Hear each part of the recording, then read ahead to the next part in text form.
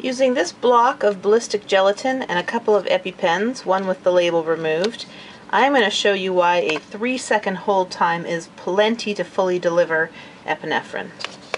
So first, I'm just going to fire this device without using the ballistic gelatin, just to allow you to see how quickly the medication ejects from the device.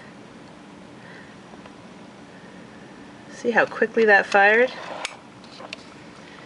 Now we're going to fire it into the ballistic gelatin. Removing the safety cap.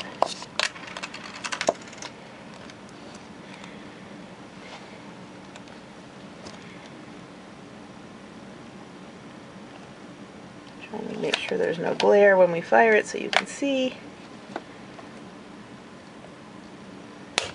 1, 2, 3.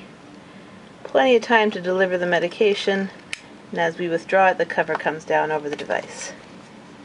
3 seconds is all you need.